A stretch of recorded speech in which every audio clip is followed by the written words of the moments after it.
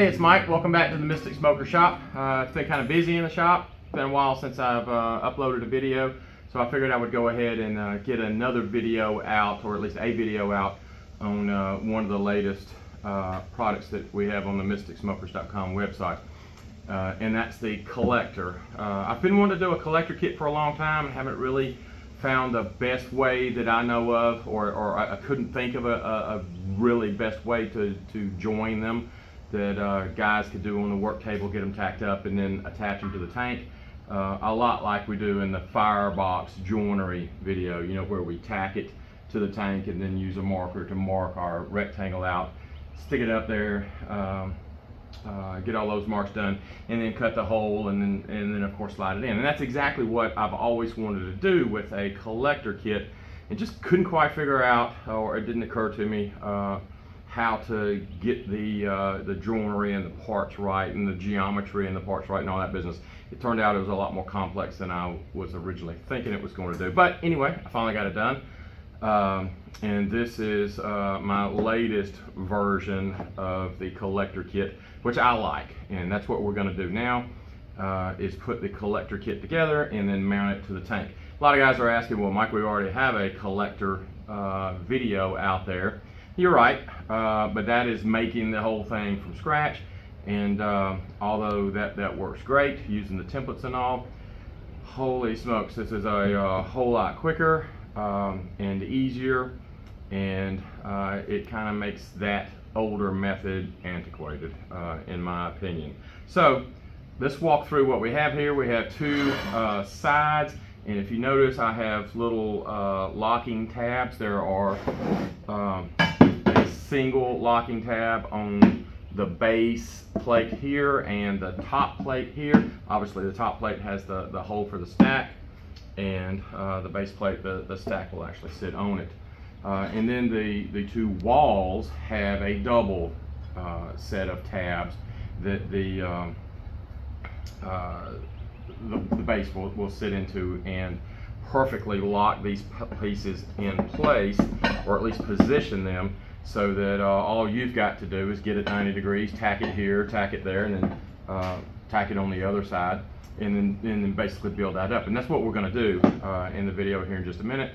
The first one that I did here literally took me less than 5 minutes to tack it up, which compares to just about a full day's work of putting a collector on a tank like that one over there. I know you can't see it here, but building the collector manually or from scratch versus, holy smokes, getting this thing tacked up in just a matter of minutes. So look at this and see how it's going to work. This is the first one that I have attached, so we're going through it for the first time. When we tack the collector up, it's going to look like this. Obviously that's where it's tacked together, and the Schedule 10 6-inch pipe slips right down in there perfectly. There are bevels on these walls right here, which I do that bevel for you, that allow 1/8 of an inch of reveal on the walls, so that you can weld a perfect weld, outside corner weld, which is the easiest weld that there is, to the pipe coming down and seal. And then of course there's room to weld it around here, and if you want to take a grinder slash sanding disc and pull that in a little tighter to make it cleaner later on, I left plenty of meat out there for guys to weld on. I could have brought it in a little bit closer, but decided that you know, it only takes a couple of minutes if somebody wants to sand that down with a angle grinder and a sanding disc. So they can do whatever they want. And if you know, beginning welders or novice welders need a little more room, then you know, that's there to do that. The kit is designed around Schedule 10 pipe, and the reason for that is Schedule 10 pipe is Schedule 10 pipe, or at least it should be wherever you buy it. The outside diameter of this pipe is 6 5/8. The 8-inch version, which looks exactly the same, it's just bigger, is 8 5/8 OD outside diameter. And that should be the same if you buy it here in Georgia or if you buy it over in California. Schedule 10 pipe should be Schedule 10 pipe. And getting the geometry again to where all of these parts meet right here, it looks simple, but holy smokes, it wasn't, and I'm tickled to death that I finally got it right. Or at least I think I got it right, because we haven't put it on here yet. And also getting the distance, what I call standoff distance from the tank head, which is the cap right there, to the stack was a little bit tricky, and took a couple of iterations of this to get it done. And you know, if you change this distance, it changes the angles and all of that business. So it is 22 inches from outside to outside, so that's going to bring us out in here, which is going to cover a 250 gallon or 30-inch diameter gallon tank just right. Now, I get the question all the time, really frequently, why do we even need a collector? Well, you don't have to have a collector. Obviously, you could run an elbow coming out of here, you can put you a hole here, you can put a hole there. But one thing that we want to understand is that the collector reduces turbulence by reducing the areas that are prone to create eddies in a fluid flow, which air in our case is a fluid, or air is a fluid. So wherever there is a sharp corner, like if we were to cut a hole here and put a elbow coming up, right there at that sharp corner, when that air flows around the corner, it's going to create a little whirlpool or an eddy. And an eddy, of course, is a little whirlpool where the direction of flow is counter to the flow of the air. So basically, it's like having a little brake right there, a little set of brakes that wants to slow your air down coming in, or at least restrict the free flow of air coming in. If you put the pipe here, then obviously you have sharp corners as well. And what a collector does is it reduces as much as we can those sharp corners, and basically creates a nice funnel coming into the stack itself. And obviously the pipe, when we finish this, will not be rounded all the way down here. We will put a mark here, put a mark there, pull it back out, and cut this whole area out. So the air will come in here, hit that back wall, or even come in and have all the opportunity to start turning and coming up here. Now, you may be asking, well, Mike, there's a sharp corner right there. Yes, there is. And there's not a whole lot we can do about that without making some very elaborate changes to this, which I will probably do on one of my next tanks that I build. And I'm going to put a little ramp right here that kind of curves that. And we'll do some testing and see if that actually makes any difference. Don't know that it does or not. Don't know that it will or not, but we'll see. And we'll actually use a little meter that we'll put on top of the stack. Basically, it's a computer fan with a electric voltmeter that I can measure the micro voltage coming off of it, and you know, we can measure and compare the voltage that I'm getting off one and the other, and see if it's actually a stronger stream coming out. But that's another video down the road. But so that is in a nutshell. I know that was a pretty big nutshell, a lot bigger than it intended to be in at least this section of what we're going to be doing. So let me gather all of these parts up and get them over to the work table there, and we'll get to tacking this up and then bring it over to the tank and put it on. Now you may ask, well, Mike, why don't you just put that one on there? This kit right here, I made just a little bit too short, so this was like version number 3 or 4, I forget, and I wanted to get this standoff a little bit further. So the standoff on this one obviously is a lot deeper than the standoff on this one. So this one will give me 2.5 inches of standoff, and this one came down to about 3/4 of an inch of standoff, which is in my opinion really too close. I want about 2 inches My smokers are generally around 1.5 to 1 3/4. I know some people will put their pipe way out here. I don't see any benefit of doing that. Somebody may be able to convince me that there is some benefit from that. I really don't know that there would be. Obviously, that is the analogy. There would be a shallow funnel versus a real long, deep funnel, and I don't see that one would have any advantage over the other than air has weight, and the further away you get means that we have to pull that weight a little bit further. And in our stack, the power from our stack, which our stack is the engine of this whole machine, is a weak power, that vacuum. So wherever I can preserve it in making a shorter distance there, but still, at least in my mind, reducing as much drag as we can there, then I want to take advantage of that everywhere that we can. So again, let me get over to the table and we'll start putting this unit together. Okay, so we've got our parts in place, and we're ready to start tacking this up. And essentially all I'm going to do is take one of the sides, doesn't matter which. We've got the base clamped down, so it's not going to be wandering around on us. Slip it in, hold it up tight where we're all the way up into that gap right there. Going to use a small square to make sure that it is 90 degrees to the table, or at least 90 degrees to this piece. And then we'll put a tack here and a tack there. Obviously, those tacks are going to pull it in just a little bit. So just run some real small tacks so that we can just bump it back out. We'll do the other side and then flip it over and put some tacks on the outside, and that'll hold everything steady. At that point, if you want to come back in and increase the size of those tacks just to keep everything nice and solid, then that's probably a good idea.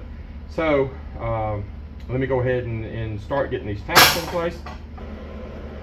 Now this is 1/4 inch materials, 1/4 inch P&O, pickled and old. It's incredibly nice material, and it is weld ready when you get it. Now notice that there are these bevels that I talked about, and that's what the bevel goes down halfway on this 1/4 inch material, leaving, I don't know, maybe not quite halfway, maybe leaving 3/32 or 1/8 right there, and that will fit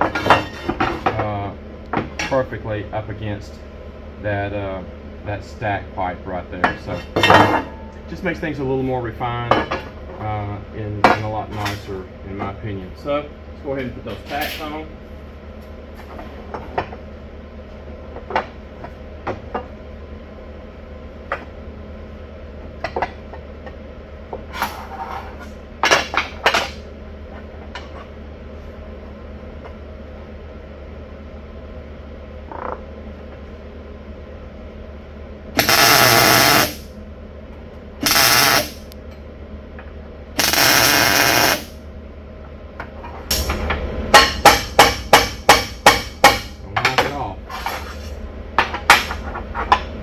That's perfect.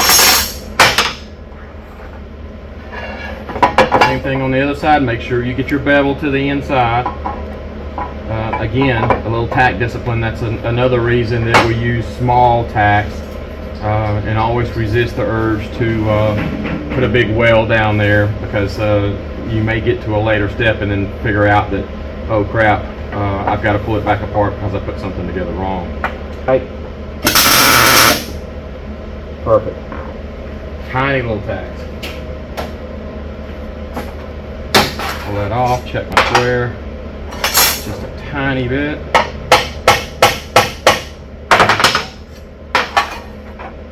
That is nice. Alright, let's slip the top piece on.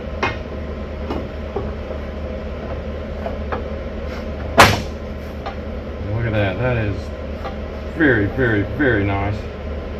And I'm going to slip this in just to make sure everything is lining up right. And this is just a cut-off, a blank of the Schedule 10 pipe, of course. That looks really nice.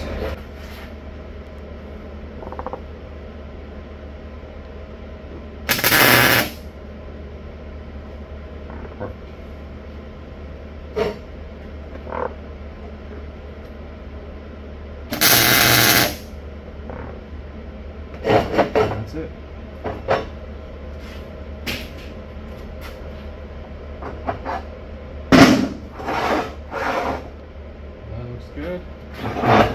all of our seams are nice and tight. All of our corners are nice and tight.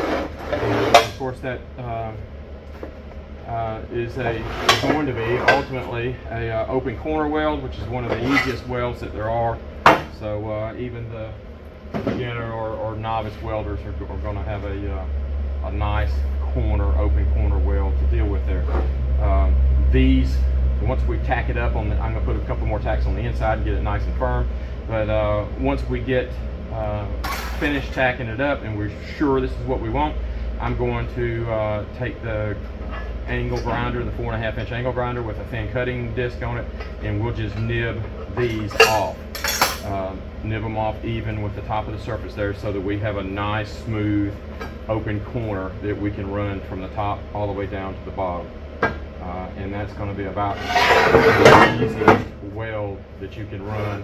And if you set it up like this on essentially 45 degrees, then you can run down in that direction or even prop it so it's even easier, and come downhill like this and make a very nice weld. And if you're like me, if you weld like me, you will probably want to sand that over, grind to sand that over, but a lot of these guys that weld day in, day out, they will probably show their welds off and leave them open. But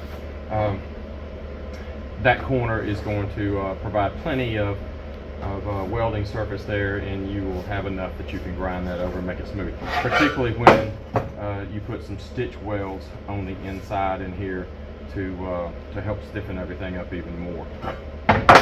So next step is to take it over. I'll do some more tacks, and I'm going to take it over to the tank, and we'll get it spaced up to the right height and tack it to the tank, and then we'll worry about making our marks on the tank to cut our rectangle out to slip this into. And it's going to slip in up to these pieces right here. This piece hangs out probably about 3/8, maybe a little bit closer to a 1/2 inch.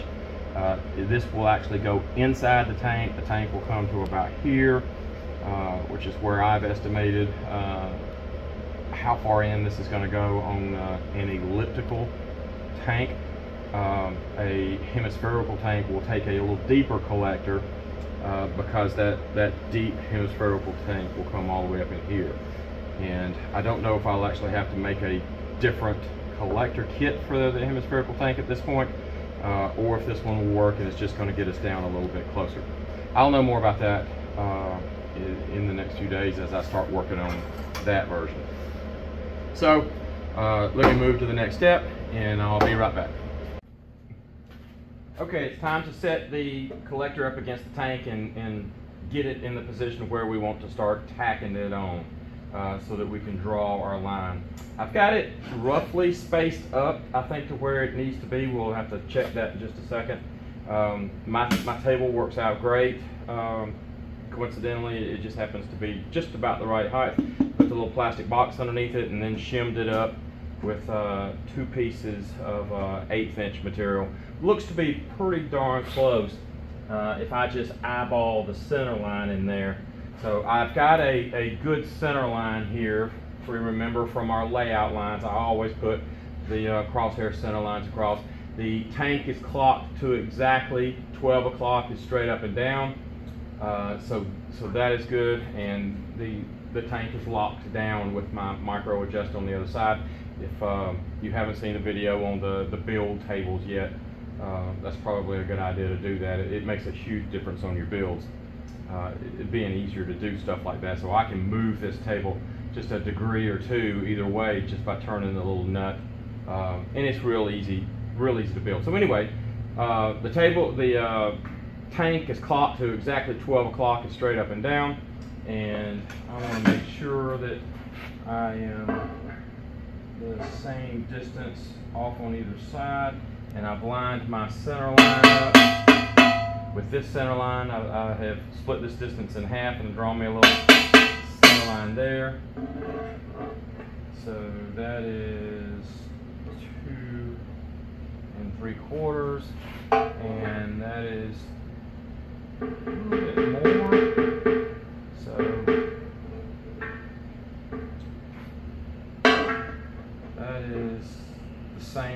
along either side. So good.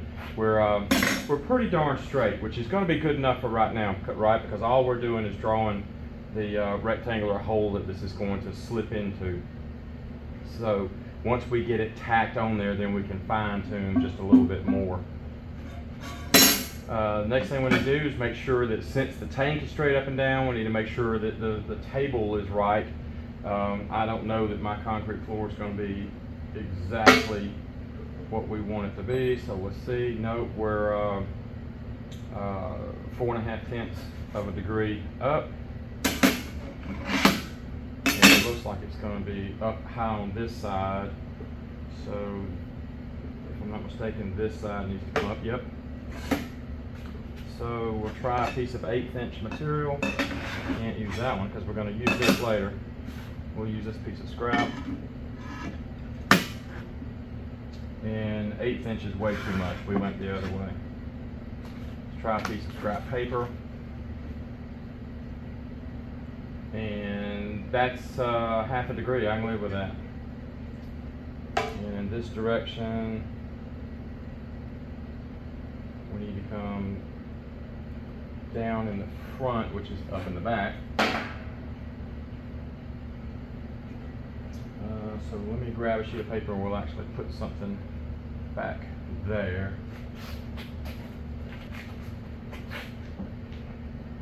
I'm going to put that right there. Let's see what that does. A little closer. Not quite thick enough.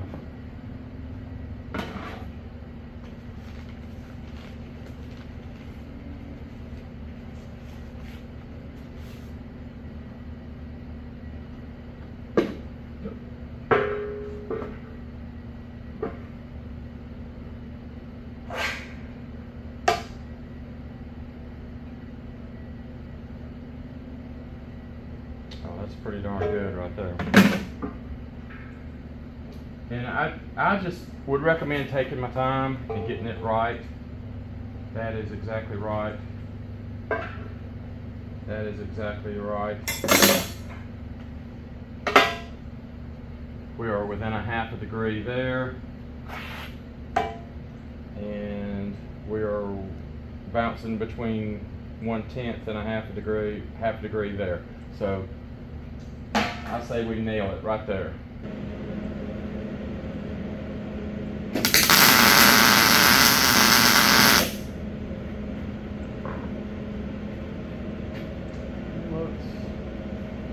It's pretty darn stable right there. I'm happy with that.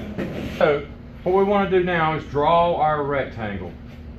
And just like we do for the firebox joinery video, I have my little stick, my little flat stick. It's just a little 1/4 by 1/2 piece of flat stick, and I've taken a piece of soapstone and ground it to where the point is even with the back of that stick.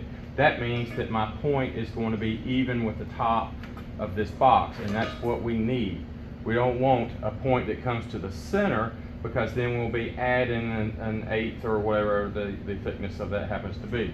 So make sure that your little soapstone rides even with the top of your surface here, which it is, and just ride gently across and put your mark.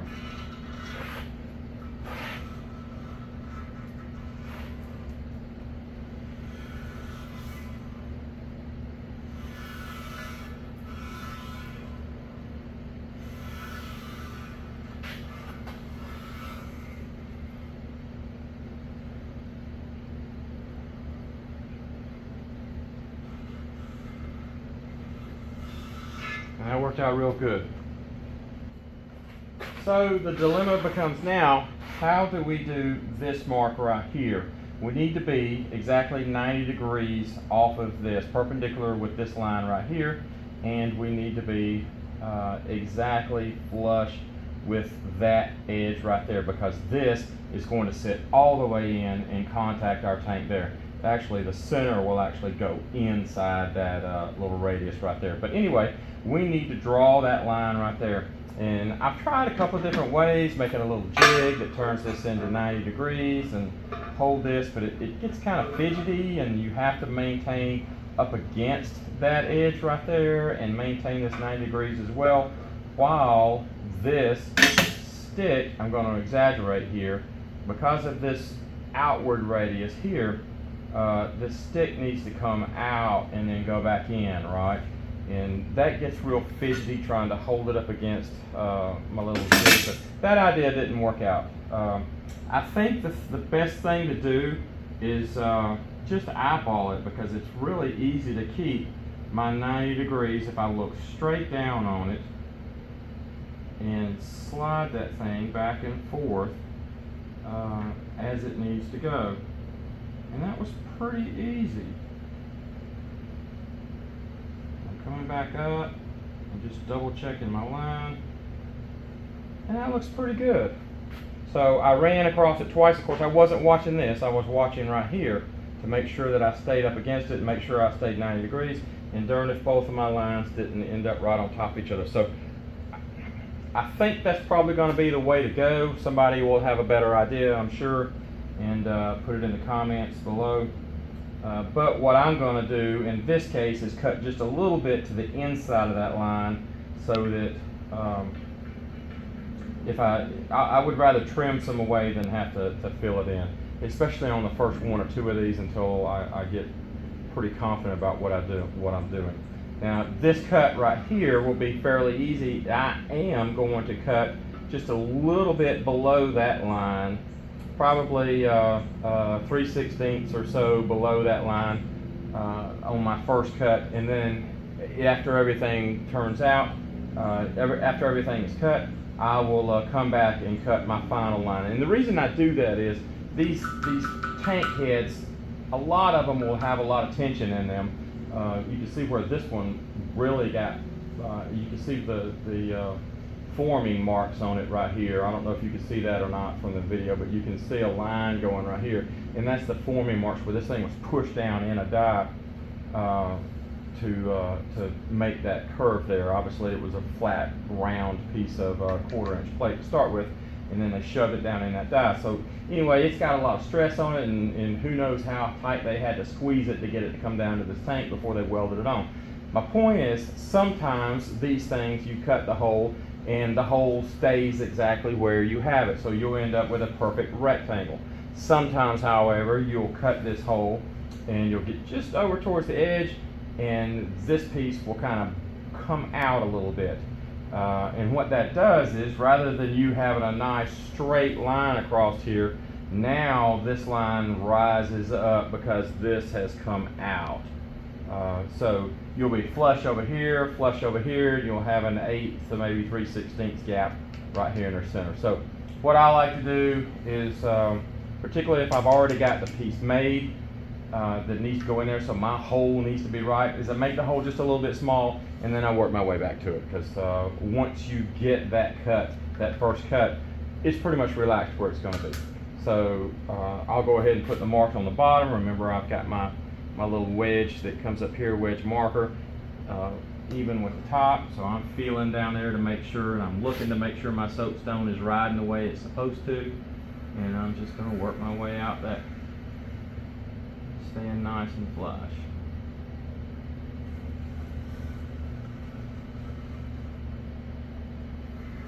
Here we go. Do the same thing on the other side.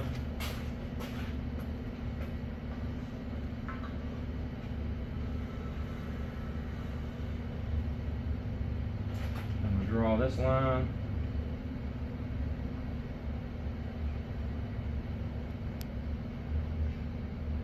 Looks pretty good. Let's pull this off.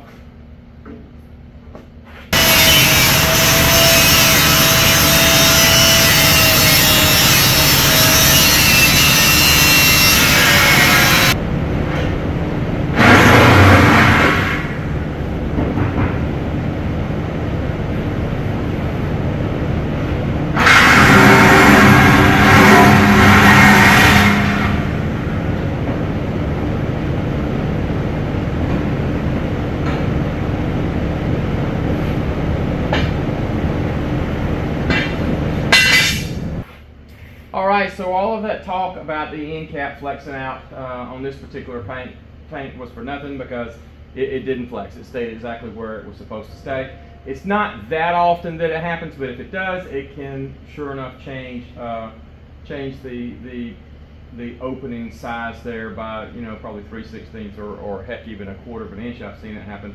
I had one time that sprung so much it even knocked the grinder back and almost knocked it out of my hand.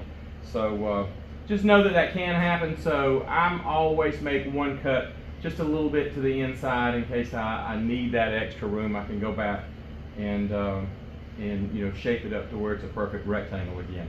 Little tidbit about these pieces of scrap here: don't throw these away. I can't tell you how many times guys call me and say, Mike, what am I going to do? I screwed up and I shifted my collector up and my hole's in the wrong spot, or, you know, when I cut it, the thing's not, you know, whatever. Save these pieces, and if you need to tack it back in there and then redraw and then go back and weld, you know, that would be worst case scenario. You could get that done, and I could make it where you never even knew that was cut out. A lot of guys will cut this too long, or change plans, or for whatever reason, and they need that strip right there, which isn't a piece of flat bar, right, because it's compound curve. Then all you've got to do is trim this off, tack it in there, weld it, grind it, and sand it, and then you never even know it was there. So, long story short, don't get rid of these pieces. I can't tell you how many times they've come in handy for guys that have even paid for me. I'm not going to charge you for anything like that, but I have several out there, and if you need one, I'll send the thing to you, pay the shipping. It has saved a lot of guys bacon. Fortunately, I haven't had to use one yet, knock on some wood, but you know, it could happen.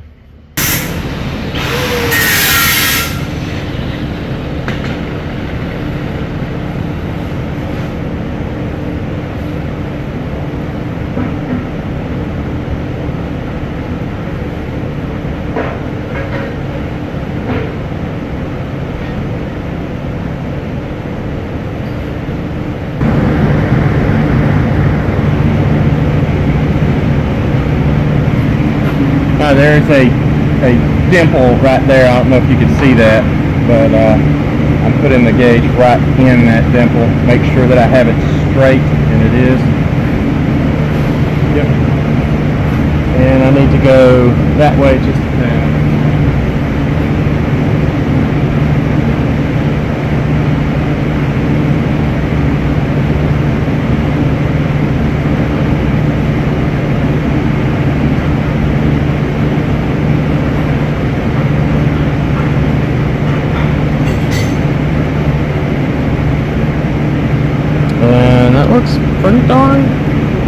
That looks pretty darn good. Alright, so here's the moment of truth. We'll see how it turns out. I did go ahead and trim with the sanding disc. Of course, the 4.5 inch grinder. A lot of people say, Mike, what are you talking about when you say sanding disc? The typical 4.5 inch grinder with a plastic pad on the back of it, and the sanding disc. And I go through these sanding discs like crazy. So my favorite is the 36, and for finer work, that is 60, and that should be 80. Yes, that's 80. And I have 100 and 120 in there for smoothing up real good. But anyway, what I did was I took the sanding disc, and when I made this cut, it went in 90 degrees to this surface. Well, I really don't want that, because we want our piece to fit in that hole, which means it needs to be in this angle, 90 degrees going that way, not 90 degrees coming here. So all I did was take the sanding disc and trim the back of that back. Probably should have waited until I test fit it, because you know, you don't want to get rid of more meat than you need to, but I guess I got excited and wanted to go a little bit quicker and got ahead of myself. But we'll cross our fingers and hope that I didn't need too much. I'm not past our lines, so I'm fairly confident with that.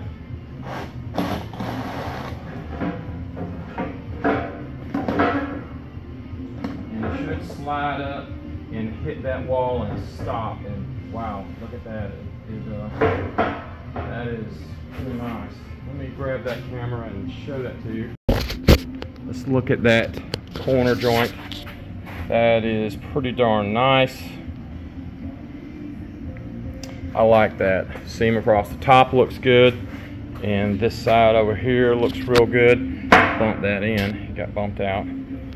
Yep, that's an easy weld. What we'll do is put these stitch welds here in, and then I will take the plasma cutter, or of course you can use a torch, and I'll cut this plate on the inside, just the other side of those welds, so that we have a nice air transition coming across there. Because remember, right now the back side of this is straight, because I don't know, I can't put that curve in there because I don't know what other people's caps are going to be like. None of these are exactly the same, so that's why we cut the hole, slide it in, weld it up, and then cut the excess off. Alright, we're back on the workbench now, and we've got everything on the tank handled that needs to be handled. And another convenience of building this thing on the work table is that we can measure this, or at least mark this stack, and get the slot cut out of it while we're up here, rather than having to do that on the tank itself. So what we need to do is mark this rascal where we want to cut it. Now obviously we want to come just inside, probably about 3/8, ½ inch, whatever you want to do, on the inside of this right here, because we're going to put a bead right down here. So I'm going to put a mark there, put a corresponding mark on the other side, and I'm going to put a small mark right here, and that's going to tell me where I want to make my cut. So on the inside of this, I'm going to make that cut. So basically it's going to overlap this about 1/4 inch. And that's not going to be sticking out to cause us some turbulence right there, because remember, we beveled that there. And if we wanted to, we could even go in and smooth that, but I don't think that that's going to be an issue. I'm going to do the same thing over here, probably 1/4 or 3/8 inside, inside our bevel here, so that I have plenty of room to cut that. So the next thing I'm going to do is mark the height. Well, we could just mark around here and go down 1/4 inch, but why not just put our marker in here and work our way around. And we can even spin this thing to where we can get it all the way around to where we need it. And that's looking pretty good up in there. I'm right up in the corner.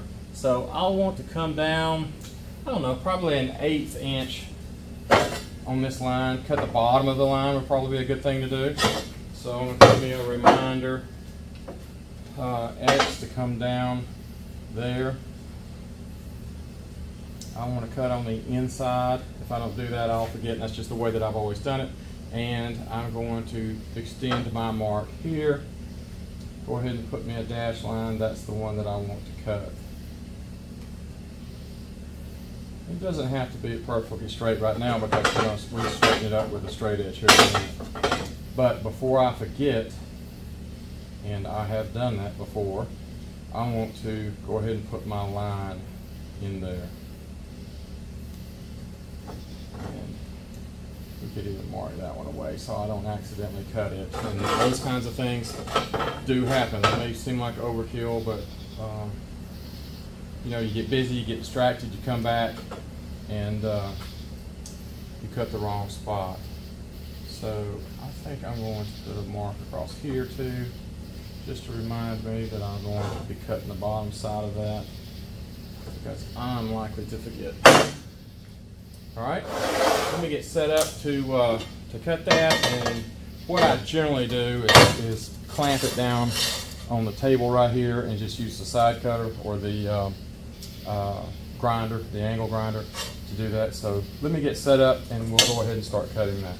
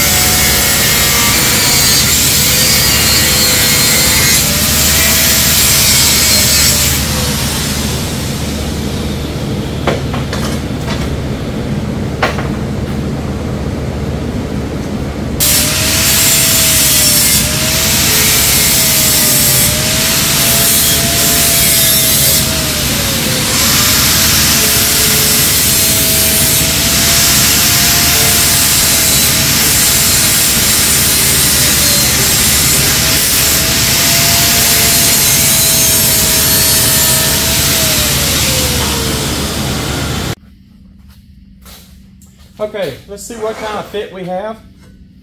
Let's see. Boy, that slips down in very nicely, and that looks great. We've got plenty of meat to weld in this corner here, and this looks really nice coming around the top. Just spin it around. I'll grab the camera, look inside. Boy, that looks very, very nice. Let me grab that camera.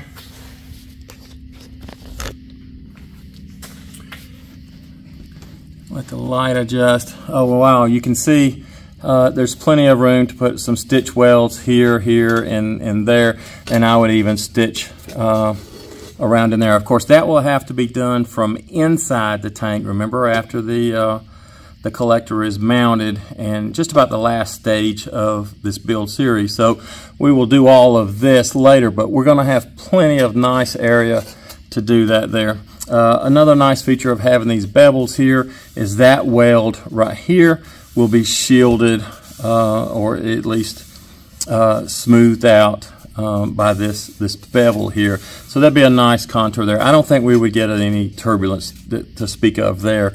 I have seen some of these where the guys came way out to here and cut them off and had as much as 1 inch. Boy, that's a big no-no. You don't want to develop anything right here that can hang that air and cause little turbulence, little eddies in there that can cause turbulence and resistance to the air. So there's also enough room up here to put a couple of little stitches through there, but most of that weld will be handled around here, so that shouldn't be an issue at all.